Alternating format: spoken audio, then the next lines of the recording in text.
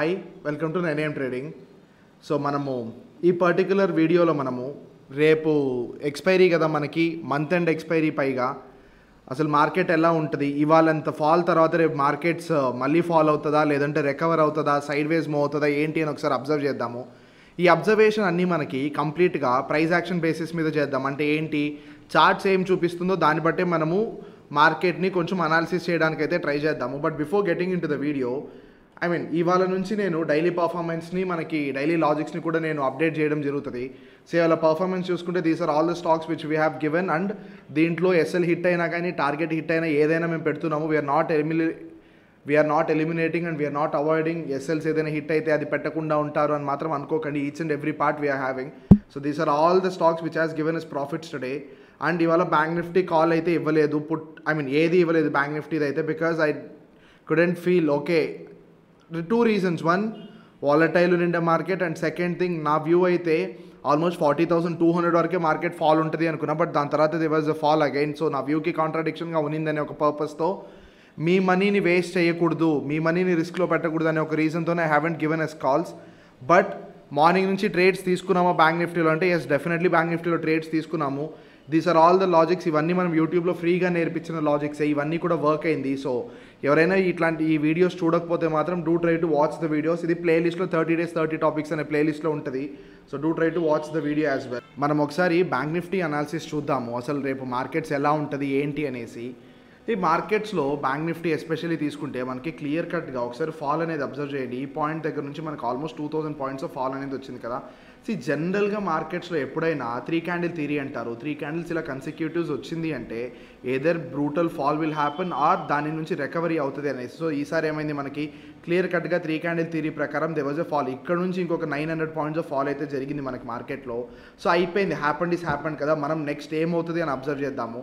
నేనేం చేస్తున్నా, ఇక్కడ నుంచి ఒక పర్టికులర్ ట్రెండ్ లైన్ అనేది వస్తుందా నాకు క్లియర్ కట్గా ప్రతిసారి 1, 2, 3, 4th అంటే ఏంటి, 4 times టెస్ట్ అవుతుంది. ఈసారి ఏదో ఒక ట్రెండ్ లైన్ 3 times టెస్ట్ అయింది అంటే అది వీక్ అవుతుంది అనుకుంటామా. సో ఇది 3 times టెస్ట్ అయ్యి 4th time టెస్ట్ చేయడానికి వస్తుంది అంటేనే డెఫినెట్గా ఇట్ హ్యాస్ బికమ్ వీక్ అనుకోవచ్చు. సో అది ఆ ట్రెండ్ లైన్ అనేది మనకి ఎక్కడి వరకు ఉంది, ఈ పర్టికులర్ పాయింట్లో అబ్జర్వ్ చేస్తే మనము ఆల్మోస్ట్ మనకి 39,805 అంటే ఏంటి, ప్రీవియస్ రిజెక్షన్ ఉంది చూసారా, ఈ పర్టికులర్ రిజెక్షన్. సో మనకి రేపు 39,805 on the down side break అయితే తప్ప మనకి పుట్ పొజిషన్స్ లేదు, గుర్తుపెట్టుకోండి. 39,800 it's very very very important level. ఇది బ్రేక్ డౌన్ అయితే తప్ప మనకి పుట్ పొజిషన్స్ లేదు. సరే, 39,800 బ్రేక్ అయిన తర్వాత నేను ఇంకెక్కడ నెక్స్ట్ ట్రేడ్ ఏంటి, నెక్స్ట్ సపోర్ట్ ఎక్కడుంది, మార్కెట్ 39,800 బ్రేక్ అయిన తర్వాత నెక్స్ట్ ఎక్కడికి వస్తుంది అని చెప్పి నేను మార్క్ చేసుకోవాలంటే ఒకసారి 2 hours టైం ఫ్రేమ్కి వెళ్తా. 2 hours టైం ఫ్రేమ్కి వెళ్ళిన తర్వాత 2 hours టైం ఫ్రేమ్లో కూడా క్లియర్గా ఎవిడెంట్ ఉంది చూడండి. ప్రతిసారి ట్రెండ్ లైన్ నుంచే మనకి కంప్లీట్ అప్ మొమెంటం వచ్చింది కదా. ఇది ఒక 4th టైం కాబట్టి మనము కాషియస్గా ఉండాలి, ఇది బ్రేక్ డౌన్ అవుతుందేమో అనేసి. ఇది బ్రేక్ డౌన్ ఇచ్చిందంటే నాకు నెక్స్ట్ సపోర్ట్ ఎక్కడుంది, 39,650 దగ్గర సపోర్ట్ ఉంది. అది బ్రేక్ డౌన్ ఇచ్చిందంటే నాకు 39,470 దగ్గర సపోర్ట్ ఉంది. సో అంటే ఏంటి, రేపు 39,800 బ్రేక్ అయిందంటే ద నెక్స్ట్ స్టాప్ 39,730 దగ్గర ఒక స్మాల్ స్టాప్ ఉంది. ఇక్కడ 39,730 దగ్గర వరకు ట్రేడ్ తీసుకోండి. ఆ 39,730 బ్రేక్ అయిందంటే next try to take reels 39,640. అక్కడ నుంచి బ్రేక్ అయిందంటే 39,480 on the down side trades తీసుకోండి. ఆన్ ద అప్ సైడ్ చూడండి, నాకు ఇక్కడైతే కన్సాలిడేషన్ ఫేస్ కనిపిస్తుంది, but on the up side నాకేం ట్రేడ్స్ క్లియర్గా లేదు కదా. అంటే సపోర్ట్స్ ఎక్కడ, రెసిస్టెన్స్ ఎక్కడ అని. సో నేను ఒకసారి 30 minutes టైం ఫ్రేమ్కి వెళ్తున్నాను. ఎందుకు 30 minutes టైం ఫ్రేమ్కి వెళ్తున్నానంటే, మనము ఒక సపోర్ట్ ఆర్ రెసిస్టెన్స్ని డ్రా చేసుకోవాలంటే మనకి కన్సాలిడేషన్ కావాలి, అంటే స్వింగ్స్ కావాలి. మనకి 2 hours కంప్లీట్ డౌన్ ట్రెండ్ ఉంది కదా, స్వింగ్ లేకుండా ఉంది కదా. అదే 30 minutes చూడండి, మంచి స్వింగ్ అయితే మనకి క్లియర్గా ఉంది. సో రేపు మనకి 40,130 అనే లెవెల్ గుర్తుపెట్టుకోండి. 40,130, 140 లెవెల్స్ అనేది గుర్తుపెట్టుకొని ఈ లెవెల్ బ్రేక్ అయితే తప్ప మనకి అప్ సైడ్ లేదు. 40,130, 140 చూడండి, 40,170లోనే రిజెక్షన్ ఉంది. అంటే ఏంటి, 40,130, 140 బ్రేక్ అయినా 40,170 దగ్గర రిజెక్ట్ అయ్యే ఛాన్సెస్ ఉన్నాయి. సో బీయింగ్ కాషియస్ థింగ్, మనకి 40,170 అనే లెవెల్స్ బ్రేక్ అయిందంటే నెక్స్ట్ టార్గెట్ 40,250, దాని తర్వాత 40,330, దాని తర్వాత 40,416. ఇలా అంద అప్ సైడ్ కూడా టార్గెట్స్ ఉంది. బట్ ఇలా టార్గెట్స్ పెట్టుకున్నప్పుడు ఇదే మనకి ఓఏ డేటా చెప్తుందా లేదా అని చెప్పి చూడాలి. సింపుల్ థింగ్, రేపు జరిగే ఒక పర్టికులర్ పాయింట్ చెప్తాను. డే చార్ట్లో చూడండి, ఇంత ఫాల్ జరిగిందా, people were completely writing puts కదా.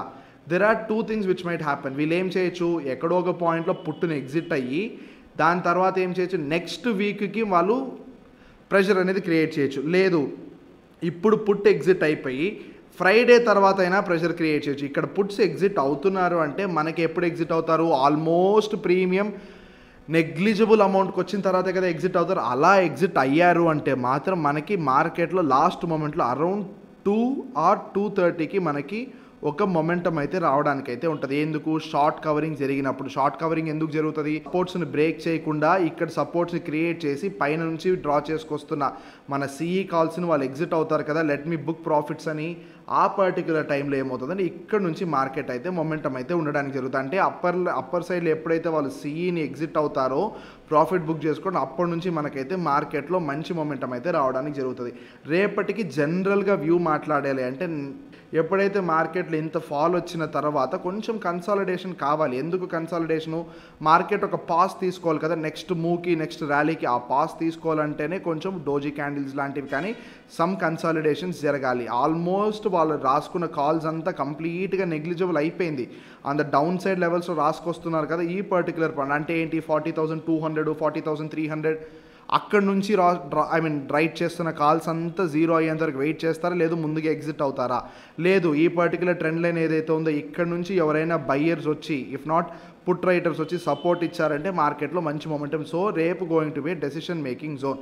అండ్ సెకండ్ థింగ్, రేపు ఏంటి, మంత్ ఎండ్ ఎక్స్పైరీ కదా. మంత్ ఎండ్ ఎక్స్పైరీలో ఏముంటుంది మనకి, కంప్లీట్ వాలటాలిటీ ఉంటుంది. ఎందుకు, స్టాక్లో అడ్జస్ట్మెంట్ జరుగుతుంది, stock options adjustment, stocks adjustment జరుగుతుంది. కాబట్టి మంత్ ఎండ్ ఎక్స్పైరీ అనేది ఇన్ జనరల్గానే వాలటైల్ ఉంటుంది మనకి. సో ఒకసారి రేపటి బ్యాంక్ నిఫ్టీకి రేపటి సిపిఆర్ అబ్జర్వ్ చేస్తే, అంటే రేపటి సపోర్ట్స్ అండ్ రెసిస్టెన్స్ ఒకసారి అబ్జర్వ్ చేస్తే నేను కాంబో ప్రోని ప్లాట్ చేస్తున్నా, రేపటి సిపిఆర్ని అబ్జర్వ్ చేయండి. R1 ఎక్కడుంది మనకి, ఆల్మోస్ట్ అట్ 4385. మనం R1 వరకు ట్రేడ్ తీసుకోకుండా ఉండలేము కదా. ఫస్ట్ డౌన్ చూద్దాము, 39,900. మనం 39,800 ఆ లెవెల్స్ అనుకున్నాం కదా మనము బ్రేక్ అవ్వాలి అనేసి. సో 39,800 బ్రేక్ ఏంటంటే S1 ఎక్కడ ఉంది, 39,756 వరకు ఉంది. బాగా గుర్తుపెట్టుకోండి, మార్కెట్ నిన్నటిలోని బ్రేక్ అవ్వాలి, ఖచ్చితంగా బ్రేక్ అవ్వాలి. 39,890. మీరు రిస్కీ ట్రేడర్ అనుకుంటే ఇక్కడ షార్ట్ చేయండి. ఇక్కడ షార్ట్ చేసిన తర్వాత 40,020 అనేది స్టాప్ లాస్గా పెట్టుకోండి. అక్కడ నుంచి షార్ట్ చేసిన తర్వాత ఆల్మోస్ట్ 39,830 అనేది ఒక టార్గెట్ పెట్టుకోండి. 39,830 దగ్గర మళ్ళీ షార్ట్ చేయండి, S1 వరకు టార్గెట్ పెట్టుకోండి. డన్ ఫర్ ద డే అనుకోవచ్చా మనము. ఇప్పుడు 39,830 దగ్గర షార్ట్ చేసినప్పుడు 39,900 అనేది స్టాప్ లాస్గా పెట్టుకోండి, S1 అనేది టార్గెట్గా పెట్టుకోండి. On the down side levels డన్నా మనకి. ఇవాళ లో టచ్ చేయకపోతే మాత్రం పుట్ పొజిషన్స్ తీసుకోకండి ప్లీజ్. తీసుకున్నప్పుడు SL 40,030 లెవెల్స్ని పెట్టుకోండి, షార్ట్ చేసుకుంటూ రండి మార్కెట్ని. నెక్స్ట్ సిపిఆర్ మధ్యలో మార్కెట్ ఉనింది అంటే రేపు సిపిఆర్ రేంజ్ ఎంత ఉంది మనకి ఇక్కడ క్లియర్గా ఒకసారి అబ్జర్వ్ చేస్తే ఆల్మోస్ట్ 140 రేంజ్. అంటే 140 రేంజ్లో కూడా మనం ట్రేడ్స్ తీసుకోవచ్చు. ఎట్లా ట్రేడ్స్ తీసుకుంటాం మనము, ఈ కన్సాలిడేషన్ ఉంది చూసారా, 40,139. ఇంతకుముందు ప్రకారం మనం 40,139 అనుకున్నాం కదా. 40,139 బ్రేక్ అయిందంటే నెక్స్ట్ రెసిస్టెన్స్ ఎక్కడ ఉంది, 4213. అంటే ఇక్కడ నుంచి ఇక్కడికి వెళ్ళే ఛాన్సెస్ ఉంది. పివోట్ నుంచి టీసీ వరకు ట్రేడ్ తీసుకున్నప్పుడు బీసీ అనేది మనకి స్టాప్ లాస్ అవుతుంది. ఇలా కూడా తీసుకోండి. లేదు సిపిఆర్ బ్రేక్ అయిపోయింది, సిపిఆర్ వెళ్తుంది అనుకున్నప్పుడు సిపిఆర్కి కొంచెం ట్రైల్ ఇవ్వండి, కాస్త గ్యాప్ ఇచ్చి 40,250 దగ్గర ఇంకొక ట్రేడ్ తీసుకోండి. You can have target still 40,330. 40,330 break అయిన తర్వాత 40,390 వరకు కూడా టార్గెట్స్ పెట్టుకోండి. 40,390 బ్రేక్ అయిందంటే నెక్స్ట్ 40,450. ఇక్కడ కూడా అంద అప్ సైడ్ కూడా మనకి క్లియర్గా ఉందా. ఎస్ఎల్ కూడా చెప్తున్నాను చూడండి, 40,250 దగ్గర మనం ట్రేడ్ తీసుకున్నప్పుడు ఎస్ఎల్ ఎక్కడ పెట్టుకున్నాం, 40,180, 170 దగ్గర ఎస్ఎల్ పెట్టుకోండి. అదే 40,330 దగ్గర మనం ట్రేడ్ తీసుకుంటే 40,250 ఎస్ఎల్ పెట్టుకోండి. 40,390 దగ్గర తీసుకుంటే 40,330 ఎస్ఎల్ పెట్టుకోండి. 4450 అనేది టార్గెట్స్ పెట్టుకోండి. ఇలా సింపుల్గా సింప్లిఫైడ్ మేనర్లో మనం ట్రేడ్స్ చేసుకుంటూ ఉంటే మార్కెట్స్ ఆర్ ఈజీ. మనమే కాంప్లికేట్ చేసుకుంటుంటాం మార్కెట్ని. సో ఇది కాకుండా రేపటి న్యూస్ ఇన్ కేస్ ఏదైనా వచ్చినా పట్టినా మేము మళ్ళీ టెలిగ్రామ్లో అప్డేట్ చేస్తూ ఉంటాము. So do try to follow us on Telegram as well, and do try to follow us on YouTube and Telegram, బోత్ని follow అయ్యడానికి try చేయండి. ఒకసారి ఆప్షన్ చైన్ డేటా తీసుకుంటే మనకి 40,000 దగ్గర multiple amount of put writings అయితే జరిగింది. దాని తర్వాత నెక్స్ట్ మంచి పుట్ రైటింగ్స్ ఎక్కడ జరిగింది మనకి 39,800 దగ్గర. మనం ఇందాక అనుకున్నాం కదా 39,800 బ్రేక్ అయితేనే మనం పుట్స్ వెళ్తామని చెప్పి. సో ఓఐ డేటా ప్రకారం 39,500 దగ్గర నెక్స్ట్ మంచి పుట్ రైటింగ్స్ ఉంది. అంటే ఏంటి, నెక్స్ట్ సపోర్ట్ 39,500 అనేసి.